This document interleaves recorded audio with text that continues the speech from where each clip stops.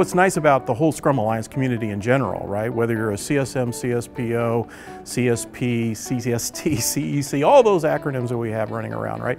Is the fact that there's a lot of sharing and growth in that.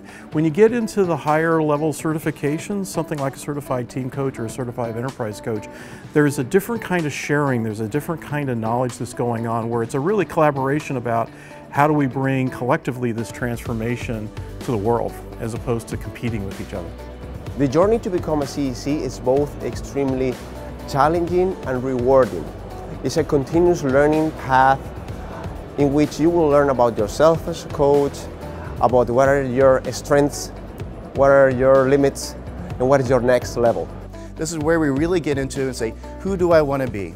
What kind of impact can I really make on the world? And through that journey to all the way to a team coach, an enterprise coach,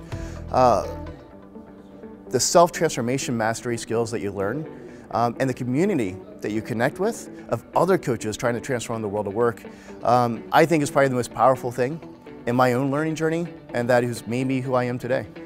Yeah, so what I think is really important is the understanding that agile coaching takes place all of the time, right? At work, with the family, with people at the grocery store. So I often ask that question. So how does agile show up in your life? How does coaching show up in your life?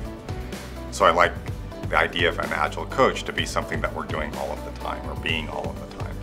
My hopes for the Scrum Alliance coaching program is that it would be more recognized in the industry, and that just like the CSM and the CSPO certifications, people would understand what these coaching certifications are and that it's a path to their success and their growth, and that they would really look towards becoming a CTC or a CEC.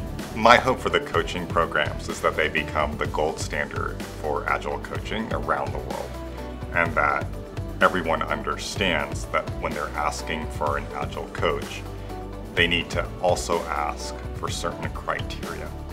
So the Scrum Alliance then becomes the arbiter of those criteria and helps grow the field of agile coaching so that it becomes just like any other long-standing profession.